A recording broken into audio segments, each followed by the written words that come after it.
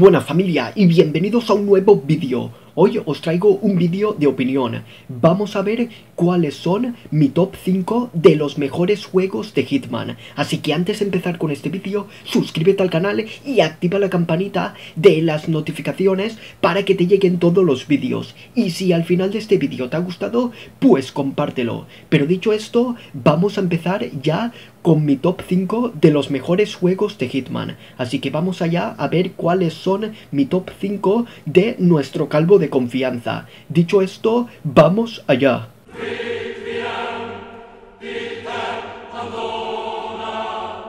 Bueno, pues vamos a empezar por el puesto número 5 y en el puesto número 5 tenemos el juego de Hitman 2 de 2018. Ya sabéis que en esta nueva saga de Hitman pues querían hacerlo en forma de serie. Hitman 1, Hitman 2 y Hitman 3 que saldrá en 2021. Pues ¿por qué he puesto el Hitman 2 de 2018? Porque el Hitman 1 de 2016 era un poco soso a nivel de historia y no contaba casi nada. En cambio el Hitman de 2018 pues tiene una historia con más profundidad.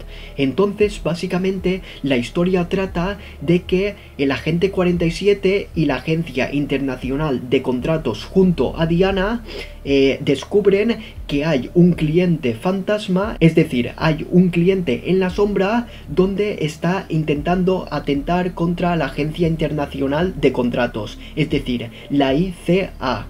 Y también está intentando atentar contra la agencia de Providence, es decir, otra organización aliada. Entonces todo el juego trata de descubrir dónde está el cliente sombra que atenta contra ellos y que desde el juego 1 de 2016 intentó ir hacia ellos, es decir, se aprovechó con los contratos. Entonces las misiones tratan de descubrir poco a poco quién es este cliente sombra, hasta que en un momento concreto y en un momento del juego pues el agente 47 y Lucas Gray se conocen, ¿no? Y al final se alían en Providence y todo para ir a buscar el cliente sombra que tienen que descubrir.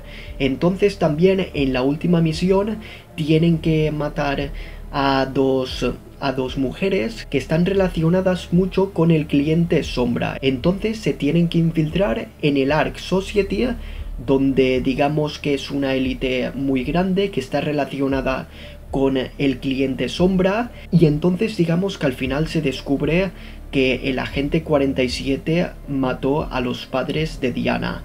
Esta es la historia básica.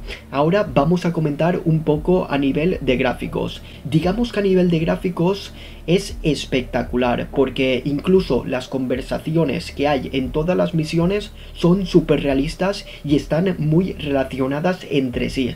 Entonces a nivel de gráficos te puedes mover perfectamente, está a un nivel perfectamente a los juegos de PS4. Entonces digamos que a nivel de gráficos es un juego fantásticamente espectacular, porque cumple de sobra y está a la altura completamente. Y digamos que a nivel de jugabilidad también está muy bien, porque como siempre en los juegos de Hitman tenemos que ser muy sigilosos y tenemos que ir poco a poco matando a los objetivos que nos toca hacer y que nos toca, digamos, limpiar de la escena del crimen. Entonces digamos que a nivel de jugabilidad cumple muchísimo también, porque tenemos que ir poco a poco y tenemos que tener mucha paciencia. Lo malo de Hitman 2 de 2018 es que hay muy pocas misiones, al igual que Hitman de 2016. Digamos que más o menos hay 6 o 7 misiones, que es muy poco para un juego, que es muy poco para la saga de Hitman. Últimamente, en los últimos Hitmans han sacado muy pocas misiones, y esto es una traba que tienen los últimos juegos, y como por ejemplo también tiene el Hitman 2 de 2018. Entonces, en el top 5 pongo al juego de Hitman 2 de 2018.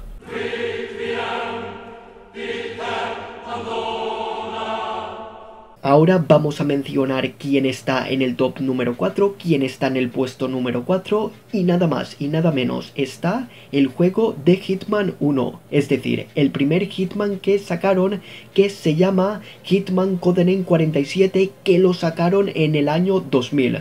Pues básicamente esta es una muy buena introducción para saber de qué trata la saga Hitman. Básicamente el agente 47 se despierta en un manicomio donde hay una voz que se oye desde ese mismo sitio donde le indica lo que tiene que hacer. Es decir, la historia empieza con un tutorial. Nada más se pasa ese tutorial, pues se ve una escena donde se le ve reír a un hombre. Es decir, este hombre es Ort Meyer, donde le ha asignado todas las misiones y es el cliente sombra en este juego. Entonces, básicamente, Ort Meyer, sin que el agente 47 sepa que Ort Meyer está detrás, es decir, Ort Meyer es quien creó al agente 47 y a los otros clones, pues le manda a hacer misiones por todos lados, por todos sitios, para eliminar a sus objetivos, y al final el agente 47 pues descubre que detrás está Ort Meyer, que está detrás de todas las misiones que le ha mandado hacer y de todos los contratos de la ICA. Entonces básicamente al final el agente 47 descubre que Ort Meyer está detrás de todo esto y al final del juego lo acaba matando. La verdad es que es una buena introducción para iniciarse en la saga Hitman. Luego, a nivel de gráficos, para la época está muy bien, porque tenemos que recordar que es un juego de los años 2000 exactamente. Entonces, a nivel de gráficos, pues cumple con su función, porque digamos que para la época está muy bien a nivel de gráficos. Digamos que los paisajes se ven sencillos, pero están bastante bien. Digamos que el mapa es muy grande a nivel visual, tiene buen ambiente en las misiones, entonces a nivel de gráficos está bastante bien. Luego tenemos que comentar que a nivel de jugabilidad también está bastante bien.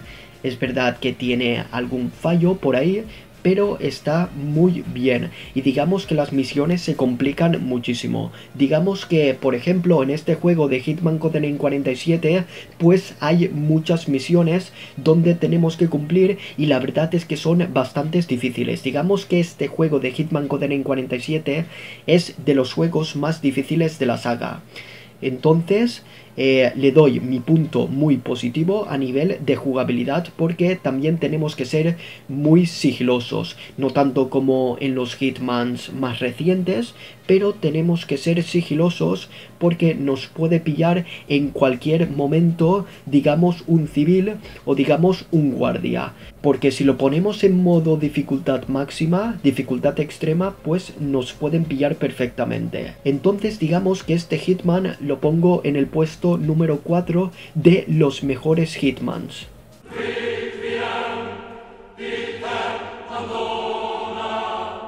Ahora vamos a pasar al podium, ahora ya vamos a pasar al puesto número 3 de los mejores Hitmans. Y en este caso voy a poner el juego de Hitman 2 Silent Assassins. Este es un juego espectacular y además es el juego de Hitman que tiene más misiones que todos los otros.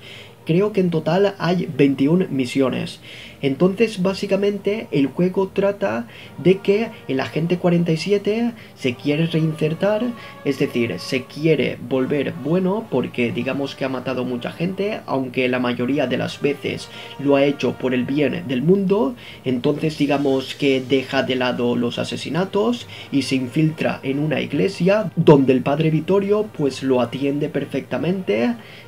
Digamos que se pone a trabajar de jardinero para la iglesia y digamos que quiere dejar esa vida de matanzas. Pero luego la historia cambia porque el padre Vittorio es secuestrado por una pandilla. Luego el agente 47 se pone a disposición para encontrar al padre Vittorio porque digamos que han tenido una íntima amistad muy buena, se llevaban muy bien. Entonces digamos que la agente 47 a partir de ahí se asocia con la ICA, donde ha trabajado anteriormente con la Agencia Internacional de Contratos, con Diana. Entonces digamos que el objetivo de este juego es encontrar al padre Vittorio. Entonces descubren que durante el trayecto y durante las misiones del juego ha habido otro cliente sombra que se llama Sergei, que digamos que este hombre pertenece a la élite rusa del crimen. Entonces digamos que la agente 47 descubre todo esto. Entonces digamos que la pandilla que ha secuestrado al padre Vittorio pues está muy relacionado con este antagonista del juego de Hitman Silent Assassin, que se llama Sergei, que es el antagonista mayormente del juego.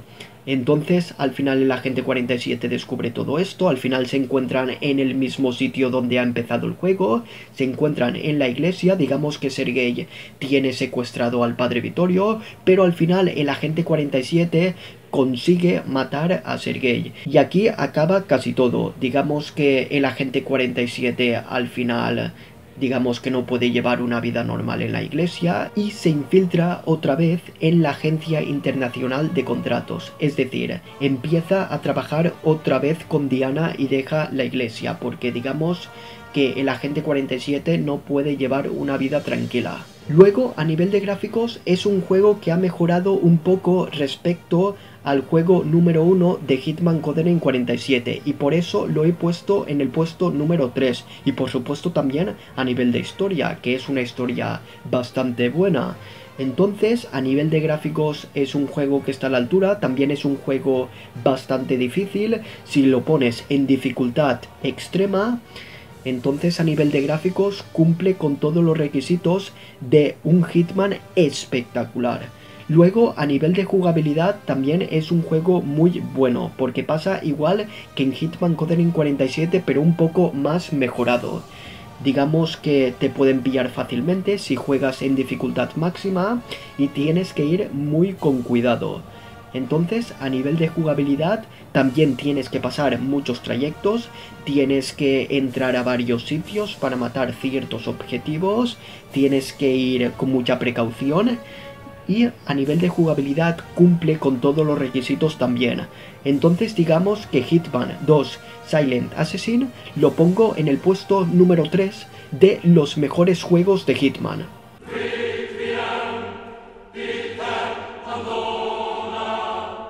Ahora ya vamos a pasar al puesto número 2 de los mejores juegos de Hitman. En el puesto número 2 voy a poner a Hitman Absolution. Digamos que este Hitman es un Hitman completamente diferente a los Hitmans tradicionales, ¿no? Del 1 al 4. Pues digamos que este Hitman 5 Absolution pues cambia un poco. Digamos que la agente 47 se pone más sentimental porque se pone en empatía con Victoria porque digamos que le han destrozado un poco la infancia. Entonces digamos que por esto lo pongo en el puesto número 2 porque digamos que este Hitman es un poco diferente a los otros.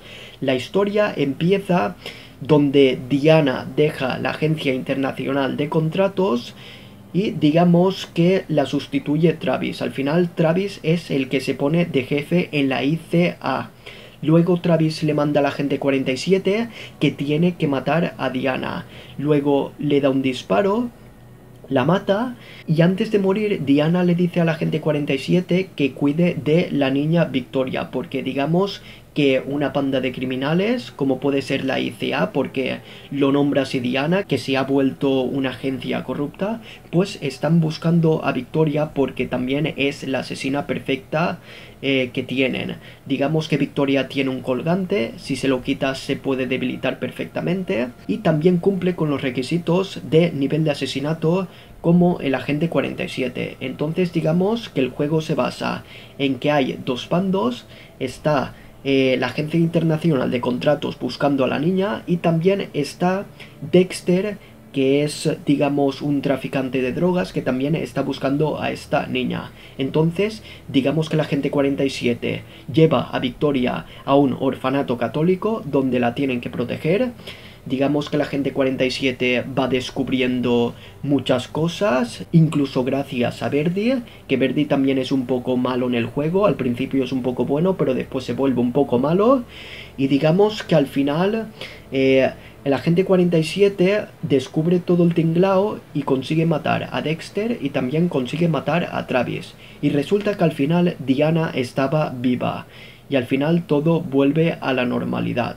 Luego, a nivel de gráficos respecto a los otros Hitmans, ha mejorado muchísimo. Digamos que este juego fue clave para mejorar muchísimo los gráficos, porque también, por supuesto, es un juego que pasó a la PS3. Entonces este juego a nivel de gráficos mejoró radicalmente, porque digamos que tenía varias cosas muy distintas y tenías que ir con muchísimo más sigilo. Entonces a nivel de gráficos es un juego que ha mejorado muchísimo, ha dado un salto muy grande respecto a Hitman Blood Money, aunque Blood Money también dio un salto muy grande respecto a Hitman Contracts. Entonces, a nivel de gráficos, nada más que comentar. A nivel de jugabilidad, es un juego fantástico, es un juego impresionante, es un juego que mejoró muchísimo también, porque respecto a los otros Hitmans más antiguos, pues tenías que ir con más cuidado, porque digamos que, por ejemplo, tenías que agachar la cabeza, digamos que tenías que girar la cara, por ejemplo, para que los civiles o los policías o lo que fuera no te pillaran, porque digamos que te detectaban al momento si eras otra persona. Entonces, a nivel de jugabilidad realista, pues mejoró muchísimo. Y respecto a los otros Hitmans, tenías que ir con muchísimo más cuidado, porque si por ejemplo pasabas por el lado de una persona, pues te podía pillar en ese momento si entrabas en un sitio para matar a un objetivo. Entonces, a nivel de jugabilidad, fantástico.